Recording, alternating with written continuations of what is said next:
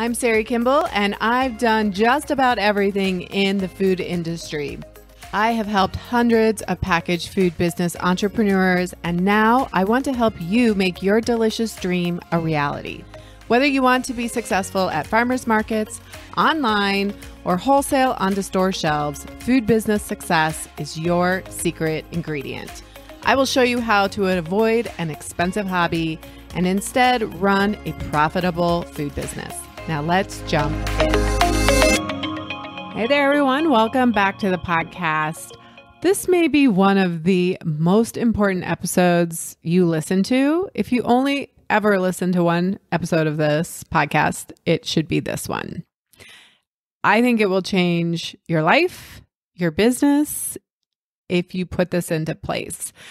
And yes, I'm going to be talking about generosity as a strategy, which you might be scratching your head and saying that sounds like the opposite of generosity, with expectations that it will work. But I guarantee you adopting this strategy, as I go more into it, will change your life, which will change your business. Before I jump in, I want to mention that I am working with David Craybill with Forager. And David works with a lot of cottage food producers. That's his area of specialty. And he has a great podcast. I'm actually on his podcast. I think it's a 2-part episode because it was a 2.5 hour long interview. So if you really want to learn even more about me, go deep. He has some great questions. So you can go check out Forager podcast. But in any case, he came to me and asked me if I could put together or present part of my Jumpstart course around how to increase sales at a farmer's market, which is actually kind of a nice tie-in to what I'm talking about today. But I have a lot of strategies that I have used over the years. I have been at, used to do a lot of events at Whole Foods Market, certainly at the grocery level. I used to work at farmers markets. I run a farmers market now. I see what works, and I have a lot of great tips and strategies and ways to really see that number go up for you as you are investing your time and your product and your expertise and everything into working at farmers markets. So he came to me, asked me if I could put something together. So we are doing a increase your sales at a farmers market workshop on April 22nd. It is a very small $17 fee to get registered. And I'm going to give you all my tips and tricks and also give you my all my favorite things list that has all the links and all the things that I think you should have and be ready at a farmer's market. So the link for that is foodbizsuccess.com/more sales. So you can go get registered if you're doing farmers markets. All right, let's get into generosity as a strategy. So you guys know April is a generosity challenge. It is when I challenge you to be super generous as possible. And generosity isn't always about money, of course. It could be taking time to write a note to someone and tell them how much you appreciate them. It could be connecting somebody with the right person, right?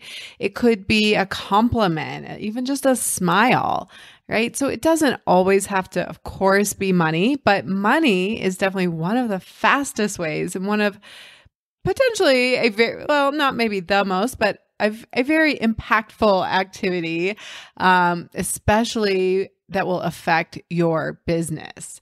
Because business, by definition, is that you are receiving money in exchange for services or products, right? And many of you, including myself, have a block around money.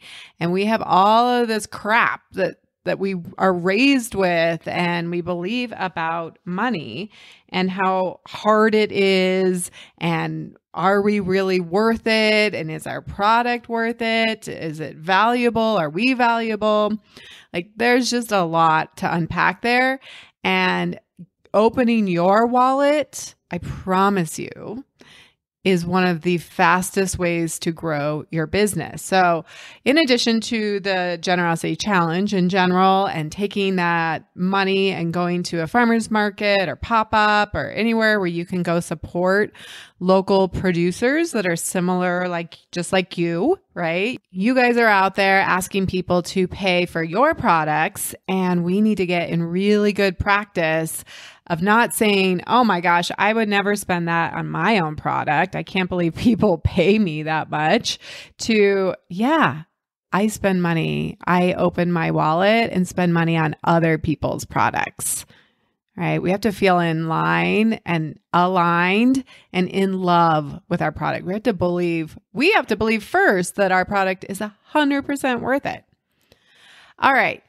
So listen to that bonus episode that just came out last week on the Generosity Challenge. Please tag Food Business Success, Food Biz Success, add a hashtag.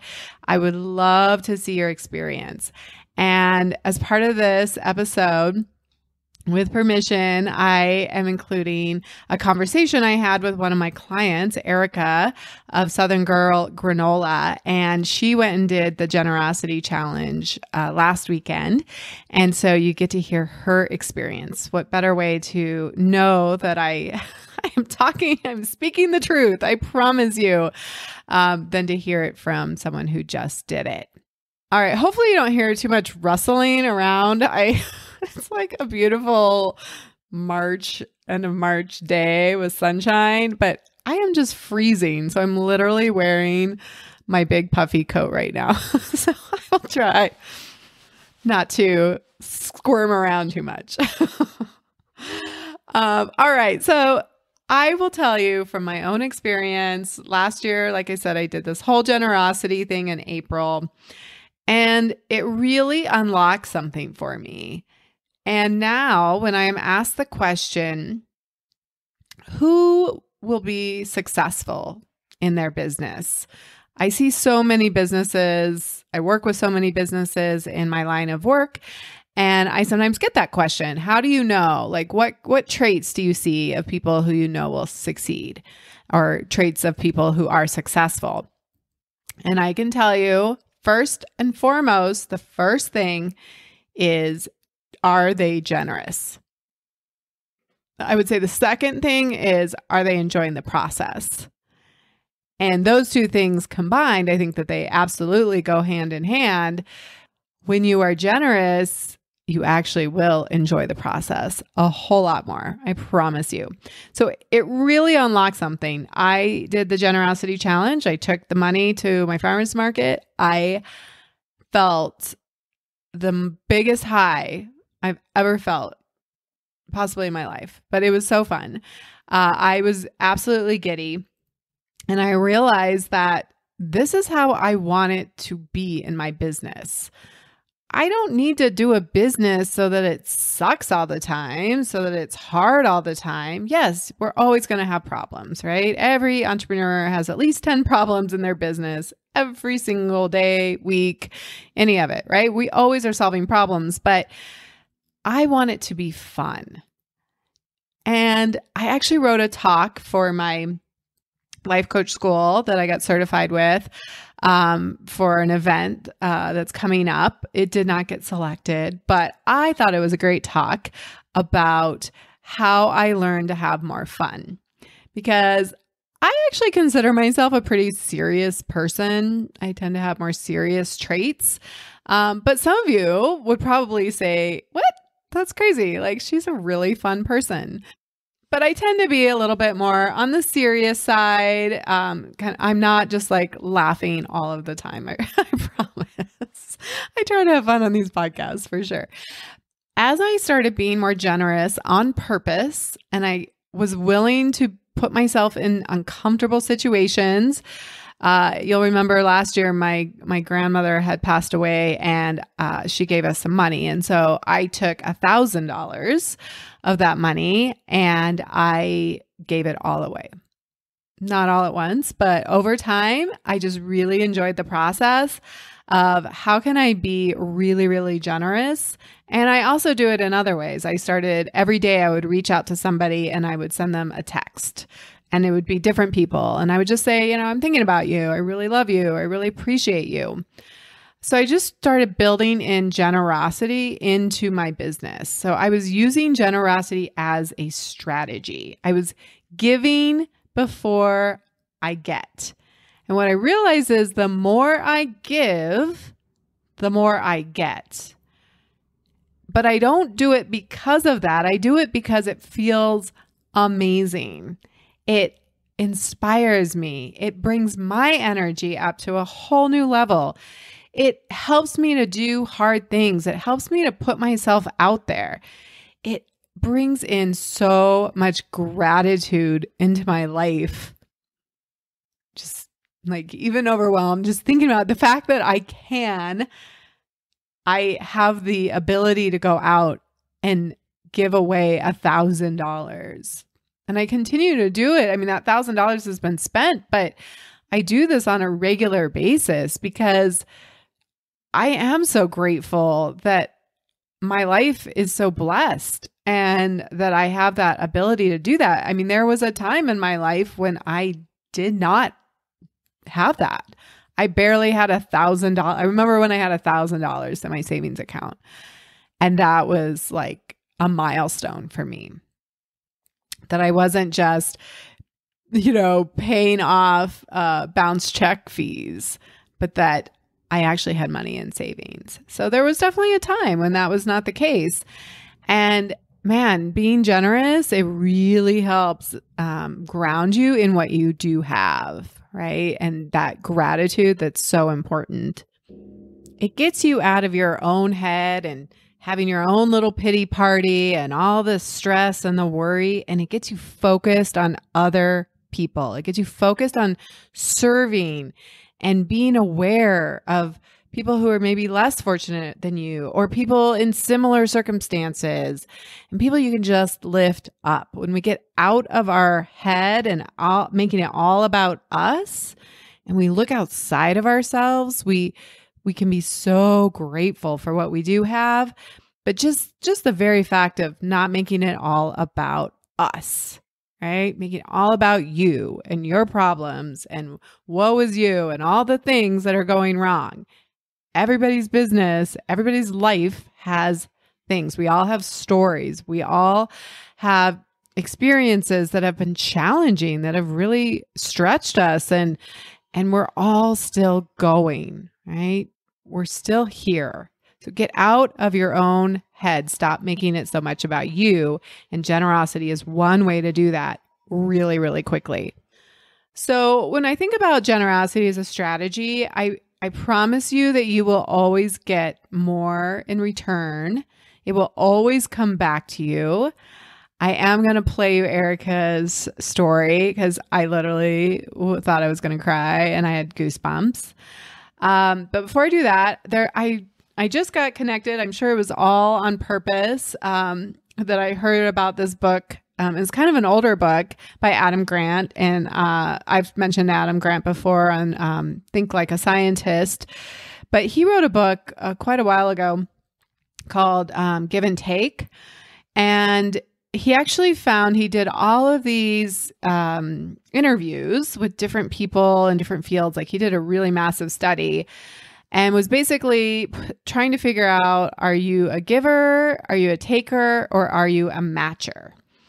And what he found is that, we can extrapolate that this is applicable to like the population at large because his studies were really large.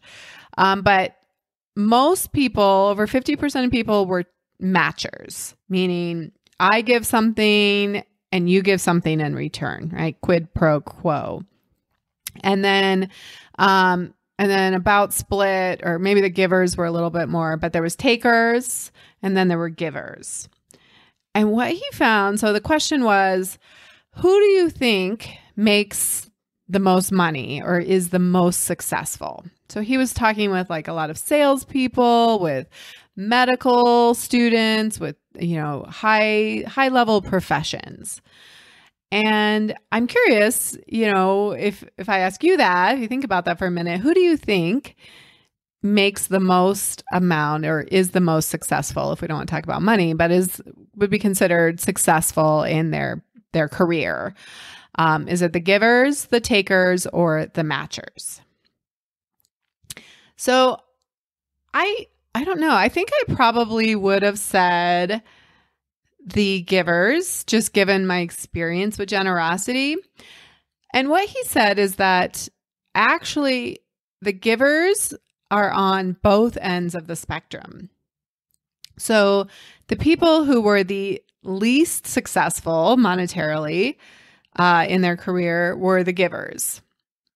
And then the matchers were in between, and so were the takers. But then there were a certain segment of givers that were also on the highest end of success. And here's what I was like, that's so interesting. So when we just give, and we give too much of ourselves and we overgive, then no, of course, our business will suffer, our career will suffer, our health might suffer, right? If we're just always giving to other people and we're not ever replenishing ourselves or doing anything for us. And I'm sure we all know people, and you might be one of those people in certain areas of your life where you just give. And so, of course, that would make sense that you would not probably be very successful monetarily in your career business. But on the other end, the people who were givers with boundaries. So there were boundaries in place that prevented burnout, that those were the most successful people. And I love that. I love that there's actually some science behind it, not just me telling you about my experience, but that the more that we can lean into generosity with some boundaries. So we have to put boundaries on our time. We can't just give with abandon without also doing something for our business. And we need to be willing to receive, right? Like we still need to get things. We just are willing to give before we get. And I will promise you that if you give more without expectations, right? If we give without expectations, we give with pure love, we just give from our hearts and we enjoy the process. We have fun doing it. If it's not fun, if you are not enjoying it, then I promise you, you are giving with expectations. And that is when you will be really disappointed because then your expectations won't be met and you'll be out some money or some words or some time. But really give without expectations and then just open yourself up. All right, I cannot wait for you guys to hear Erika's story to wrap it all up. I think it'll be so illustrative of why this is such an amazing strategy for your business. I would love to hear more about your experiences and let's just see how much fun we can have in April. It's a challenging time, right? It is a super challenging time. Prices are going up everywhere. We've been talking inside our food business success group coaching calls. We just had a call and we were talking about, is it time to raise prices again, right? The price of everything is going up and it affects all of us as consumers. So we're all feeling a pinch, gas prices and food prices and all the things. And so it's really important that we actually continue to stay open to giving and receiving. Because if we just clamp down and we go into shell shock and we get really tight and really scarce and get in that scarcity mindset, that is not the place that you want to be creating, launching, growing your business. That is a terrible place to be in. You're going to come across needy and creepy. That's just a turnoff for everybody. So let's lean into generosity even more because we need it even more at times like these. All right, here's Erika's story. And as I was listening to it again, I decided to do something really generous for her that you guys get to help out with. So listen till the end of the podcast and you can find out how to really go and give some love to Erika and really celebrate what she's doing over at Southern Girl Granola. All right. Have a listen. Enjoy. You're like Santa Claus. Yeah, I felt like Santa Claus. And like, so I got the $100 and I was like, okay, here we go. I'm going to do this $100. Ugh. I was all like, sick about it. So then I walked into the small pop-up shop, and there were maybe about 10 to 20, 12 businesses in there. And so I got somebody to record me talking about the generosity challenge. And my friend who recorded it, she was like, Erika, wow, this is so neat. I was like, it's not my idea. My business coach recommended it, and I'm just going to see what it's like. So I walked in and I'm telling the vendor, so tell me about what you got here. She gave me her little speech. And I said, well, this is really great. I'm going to take a card so I can visit your website. But how much is this little bag? And she says, it's $30. I said, okay, I'm going to give you $30, but I don't want the bag. This is for the next person that comes to your table and wants the bag. And she said, are you serious? I said, yes, I'm serious. And she said, why? I said, because I'm being generous to other people as a challenge. And so this is what I want to do. And she was just like, oh my God, that's so sweet. She got up, she gave me a hug. I was like, this is only the first one. And this is awesome. So I go to the next table to do the same thing. And she had some item that was like $50. I was like, no, I don't want that. Like, what are these other things?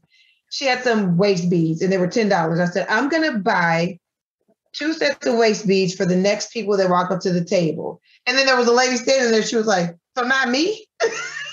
I said, no, yeah, you can be the next one. Yeah, absolutely. And then one more. And then she was like, that is so nice of you. Like, that's just really nice. And I was like, thank you. I appreciate it. And the other lady, she sold workout stuff. And I said, okay, I'm going to buy this $30 outfit for the next person that walks up to your table. I said, and I should have said this in the beginning. I then started to say, don't tell anybody it was me. Like, just tell them they were blessed with it. Because by the time I got to the next table, the lady who got the bag that I initially paid for, she runs over to me. She said, oh my God, you bought me this bag. I love it. Thank you so much. I wasn't expecting that today. And it was just so generous of you. And I gave her a hug and I was like, which kind of makes you a little uncomfortable. You're like, I didn't want anybody to know it was me, but she was just, now you know. Yeah. So everybody was just very grateful and appreciative. And it's not even like it was a lot of money. It was just a gesture. And I gave a couple of people, I just gave away bags of granola to 2 people as well. And they were like, well, I'm going to take a picture of this now. Take a picture with me. I'm going to post it on my social media so people will know about you. And, and then the organizer came to me and she was like, I'm going to do this. Like, this is beautiful. I'm going to do this. The next weekend I go to a pop-up. And I was like, yeah, I'm going to go to farmer's market. Now I'm going to get another $100. And I'm going to go to farmer's market right now. The people at the farmer's market, like one lady almost cried. She was like, I haven't even made a sale today yet. Like, you're my first official sale. And I said, you know what? I'm going to buy two of these then. And I just gave her another $25. So $50 in one place at the farmer's market because she just seemed like she was struggling to get sales. And so it was just the best. Oh my gosh. Do you feel like your business money feels a little more open, free flowing? Like, because what you're doing is allowing more money to come into your business too, right? Well, let me tell you what I do feel. I feel more inspired to get my reels done, to make sure I'm doing my posts, to make sure I'm keeping it in front of people. Because, yeah, this is a beautiful opportunity to even have my business, that I create something with my own hands that can generate money for me and my family and to bless other people. So it's just really sparked a fire in me again. Good. So I'm so grateful and excited. I've been challenging myself to write down 10 things that I'm grateful for every day. Like, it's just, so I wasn't standing at the bus waiting for inspiration. I went out, and this thing has inspired me like a lot. So I was so excited. So amazing. Yes. I had no idea And at the end of it, I got in my truck and I was like, I just said, thank you, God. Thank you. Like, this was very meaningful. Like, I had no idea it was going to impact me. And I'm going to be honest, I cried when I got in my truck because I have not always been in a place where I could just blow $100. And I'm like, I haven't missed it. I'm not lacking anything. None of that. Gas is high. Everything is up. And I can give away $100. I have not been in this position before. It builds your trust with God, with the universe, that like you're taken care of. Like you have it to give. And Tony Robbins says, if you can't give, $10 now, you won't be able to give millions when you are wealthy. Okay, I butchered that quote a little bit, but it goes like this. If you don't give a dime out of $1, I can promise you're not going to give 100 million out of $1 billion. Man, seriously, if you need a pick me up, just come back, like bookmark that part, this episode, and come back and listen to that because wow, like so energizing. And what I was struck with was like, I want us to do something really cool for Erika. First of all, you have to go check out her social media. She is killing it over there. And not because she's doing flashy things. She's just showing up as her. She's doing real things, real reels, right? She's trying stuff. She's gotten inspired again. She's just trying it. She's trying different things, right? And that's what it takes. So she's doing really cool things. And here's what we're going to do. I am going to purchase some $25 gift cards from her website, and I am going to put those codes on the Instagram post for today's podcast. So go over to Food Biz Success on Instagram, look in the comments, and I'll put a code for a gift certificate there. You can go over to southerngirlgranola.com, use the code. I'm going to buy $25 gift cards, and we'll just put them in the comments when they're spent. Come back over and say, got it, claimed it. Leave Erika a note when you check out and wish her all the best. She is like a single mom, rocking it out, doing everything she can to create this as her business. We have a big goal for her to be able to leave her job at the end of April. So it's a big deal. And I'm so thankful for her being willing to share her story with all of you. It just lights me up. And then come back and post that you claimed it. So we know that one's gone. And I'm going to keep putting them up throughout the day. We'll just see. Maybe you want to grab a gift card and share it and pay it forward too. Like, let's just see how much fun we can have with this and like really rock her world. What do you guys say? It's going to be so fun. And I can't wait to hear your stories as well. All right. Until next time, have an amazing, generous week. Are you ready to start that delicious idea that you make in your home kitchen or grow your existing packaged food business and take it to the next level? The most successful food business entrepreneurs have support, guidance, focus, and accountability to help them make it happen quickly without wasting time or money. Plus, I think starting your packaged food business should actually be fun. Food business success is your secret ingredient to creating your food business dream. Please don't go this alone. Check out the private free Food Business Success Facebook group to connect with other foodpreneurs, get your questions answered quickly, share your wins, and receive special training and tools I only share inside the private community. Just search for Food Business Success on Facebook or get the link in the show notes. Curious about how Food Business Success can help you? Head over to foodbizsuccess.com and fill out the application to see if you're a great fit for the program. Together, let's make your food business dream a reality.